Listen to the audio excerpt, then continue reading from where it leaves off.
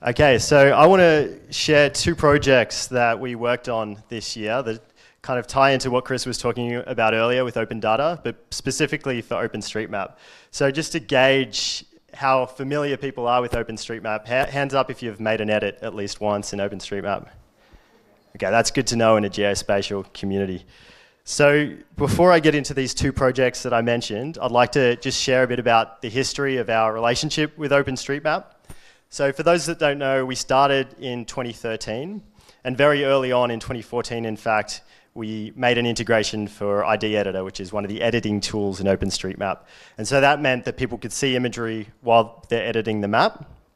And then shortly after that, in 2016, we took our computer vision capabilities where we can identify things like traffic signs automatically, and we made that available to OpenStreetMap as well, and it complies with the OpenStreetMap database license. So it means you can take this data, you can make edits, as long as it's going to OpenStreetMap, you can do whatever you want with it. But over that time, or since that time, our computer vision capabilities have changed. So at first we could only identify traffic signs, but now we can identify a whole range of things like benches, things like street lights, things like where a crosswalk is located. But none of that has been made available to OpenStreetMap yet. So what we're focused on this year is understanding how this new data that we're able to identify can be made available to OpenStreetMap, and some of the considerations around the workflow and what that editing process might look like. So I guess the last point to mention on this is that AI is, of course, a buzzword. You're probably all sick of hearing it. It can almost become meaningless because it's brought up so much. In the context of OpenStreetMap, there's also a lot of hype around AI and a lot of concerns. So some of the concerns is that humans have traditionally or have always been responsible for making OpenStreetMap a better map and keeping it up to date. And if you have AI coming in and encouraging humans to kind of mass edit, does the quality disappear?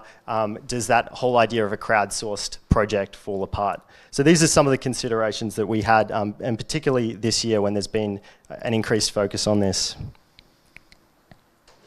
So just going through the timeline quickly, we, as I said, founded in 2014. We've had the image layer merged. We had a traffic sign layer integrated, and this is happening for both ID and OSM. But then more recently, and Chris has been a big supporter of this actually, we've had some really interesting side projects, projects that other people have developed that leverage street level imagery and data.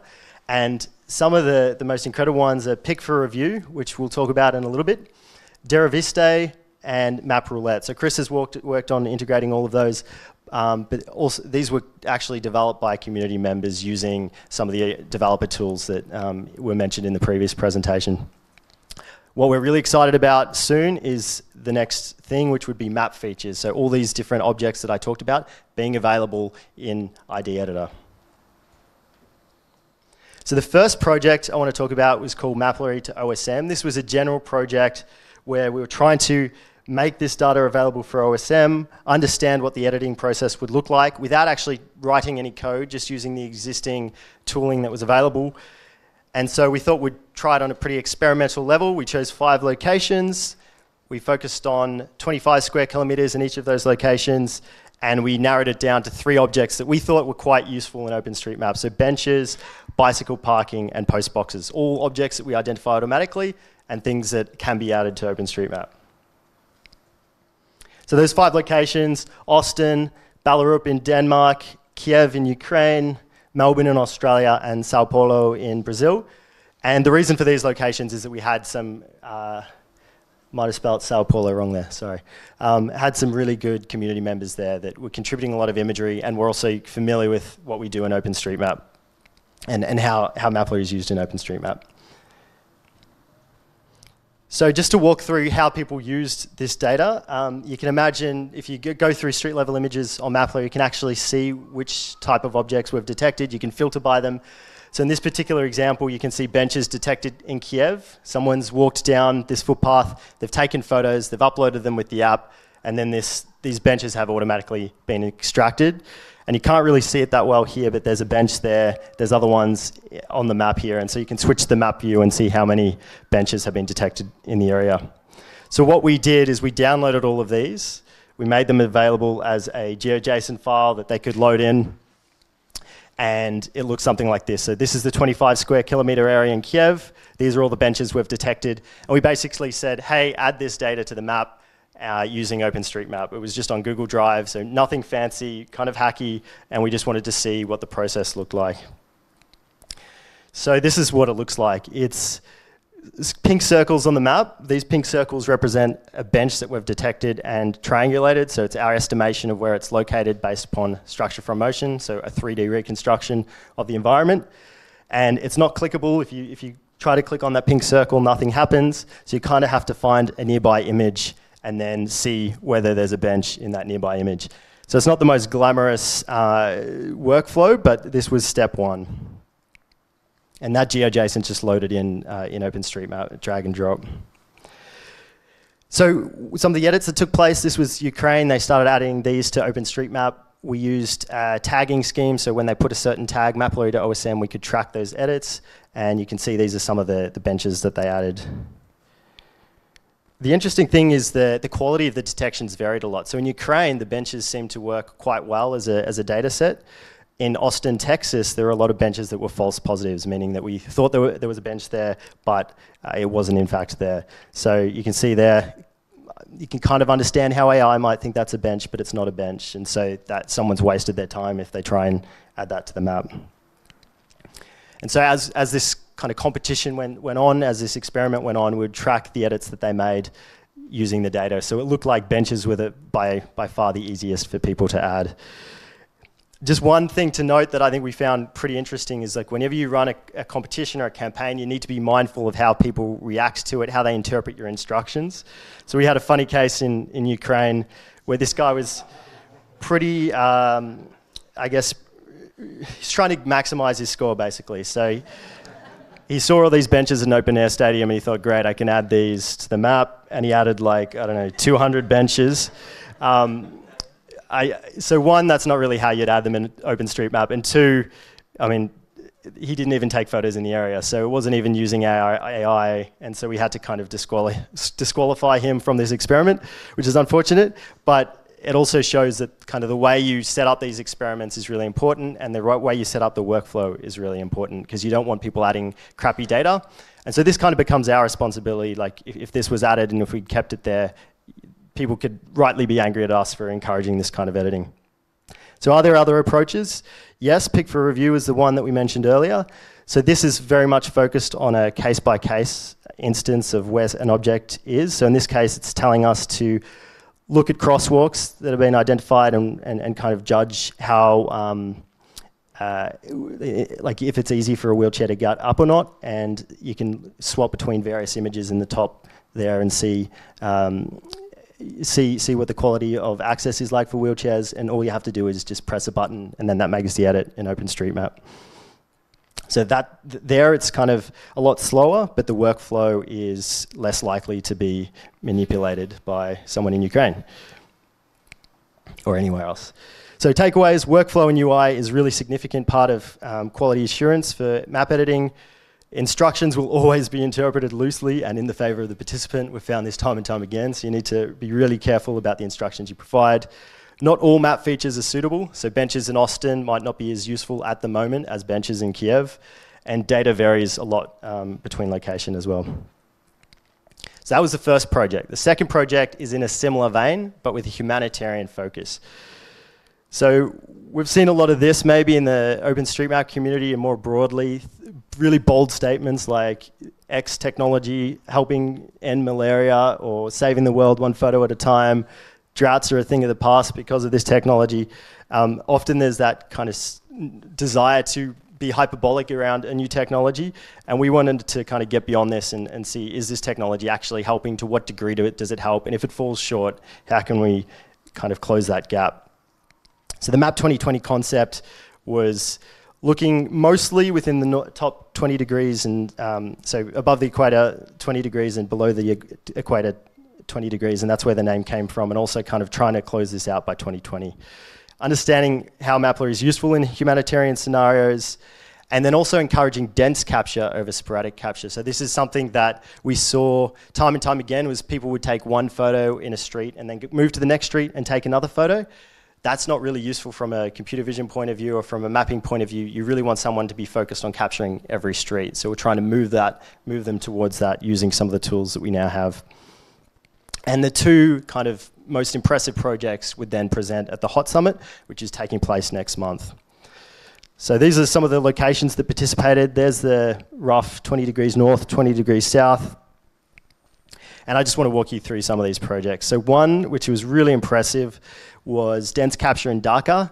So these guys just equipped an action camera that they had from a few years ago to a rickshaw and to bicycles. They'd wake up super early in the morning to beat the dense Dhaka traffic, which is horrendous. And then they captured one of the, I don't think this is loaded properly. There's actually even more coverage in that top left quadrant. But they captured pretty much every street, and this neighborhood is particularly dense. When fires come, they often destroy a whole city block. And so they wanted to kind of get a sense of what the quality of the infrastructure was, where street lights were located, where crosswalks were located, and then add that to the map. So great example of dense capture in difficult circumstances. One of the winning projects actually was in Kampala, and these guys were mapping informal waste dumps. So people would just dump waste in random locations, and that would kind of become a landfill, even though the government wasn't aware of it. So they would use street level imagery to document this, walk around and kind of see where these waste dumps are, and then add them to OpenStreetMap. And again, we used tags to track all this. So Henry has confirmed that he got his visa for Germany. So if anyone's going to Hot Summit, you'll be able to ask him more about this next month. And the second project that will be actually won but won't be presenting in Germany due to visa issues is Erbil, Iraq. So again, this is a combination of dense capture and sporadic capture, but he was looking at earthquake resilience and also just trying to add a lot of shops and kind of houses and just make a better, more detailed OpenStreetMap in the city of Erbil in Kurdistan. So this is Mohammed working with the imagery that he's uploaded. He had about 20 people just using their smartphones to capture. So takeaways from that project: hacky and scrappy is sometimes best. You can complain that you don't have the equipment or the internet's too slow, but there's often a way to make it work, as it evidenced in Ghana, where they actually sticky taped a camera to a car. More training data is needed in these environments. So if we want better quality detections in, say, Kampala, we need to be able to annotate more objects in Kampala, which means more images in Kampala. And just some stats: 370,000 images collected, 1,600 unique kilometers, which is a very impressive amount of data considering the circumstances. And I think we also learned that Mapillary is fit for purpose in some cases. So road assets, we do really well. Urban mobility, understanding how people move around a city. Less so earthquake resilience and flooding at the moment, that could change. Not so good for building footprints, where drones would be a better use case, or agriculture and kind of tracking how crops are changing. Again, not a good use case for Mapillary. One really cool thing that we're doing now, and that was part of these projects, is what we call verification projects. So this is where if we have an object, like that bench that I mentioned earlier in Austin that was incorrectly detected, we can create a shape around it and say, show me all the benches in Austin, and then we can get the community to validate whether or not they've been identified correctly. So you can see here, this is a catch basin. People can tick yes or no or unsure, and that'll, one, remove false positives.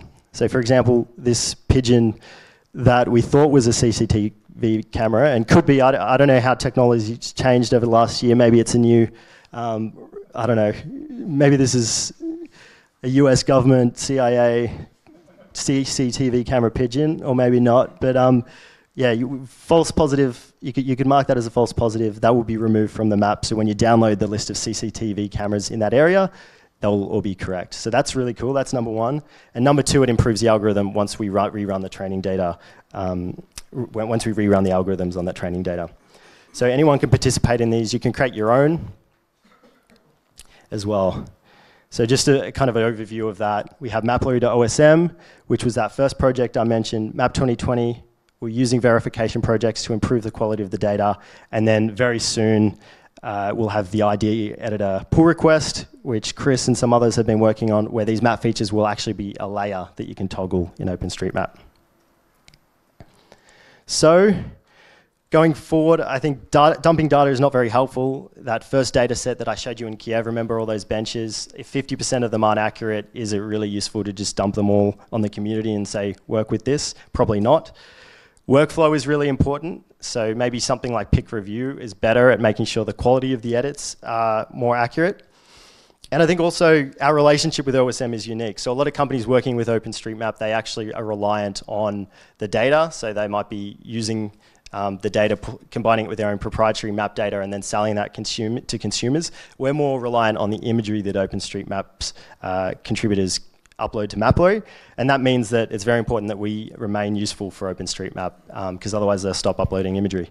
So I was thinking about different analogies for this relationship. It's kind of a symbiotic relationship. Hopefully everyone thinks it's a mutualistic one, a bit like the honeybee pollinating different plants, and not a parasitic one like this head lice, which no one wants to have and is all taking and no giving. So yeah, and then the last point, community is actually one of the best ways to QA. So the verification projects I mentioned earlier, community's been creating their own and improving data sets for things like streetlights, catch basins in Turkey, so that people can then download that data and work with it.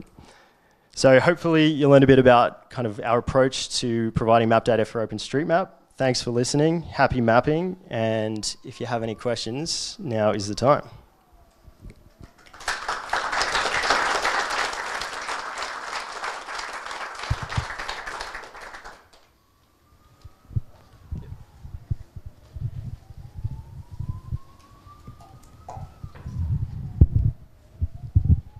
Yeah, I just have a question about your verification process. I understand this is all online verification. This is actually in the ID editor or...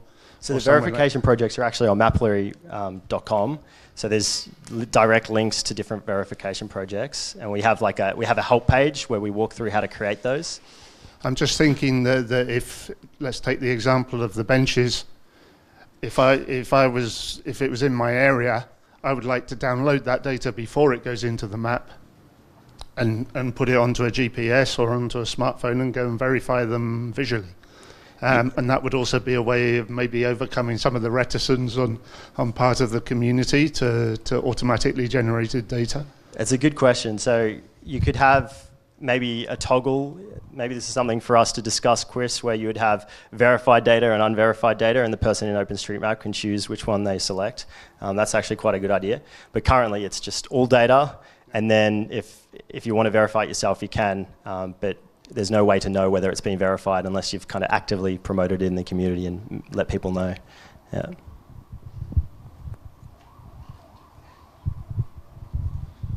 I have a question about the building footprint stuff. So you said that's not great, and I wondered what specifically makes you say that, and because clearly I can see how seeing a trace of a building from overhead from drone could be helpful, but there's also a lot of information about buildings that you can't get from overhead. So I'm curious what your thoughts are there. I specifically meant like in OpenStreetMap when you're tracing a building, just that as far as a building footprint. But yeah, people have been using in Lesotho, for example, to get the type of roof, adding the type of roof, which they could see from street level imagery, adding the material, which they could kind of guess whether it's concrete or thatched, and that's all good for earthquake resilience. So there is a lot of building data you can get from Mapillary, absolutely.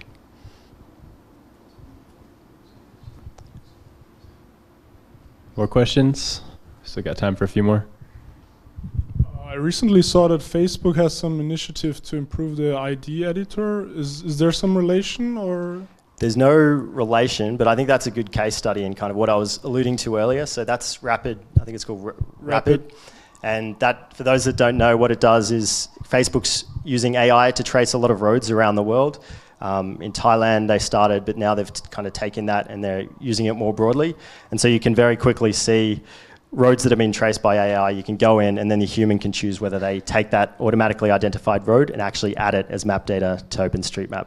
And I think Facebook's story is similar in that the quality of those detections changes a lot. I've looked at some locations where the road that AI has traced is perfect, and other locations where it's telling me to add something that is definitely not what's on the ground. And so it's really up to the human to make sure that it's being added correctly.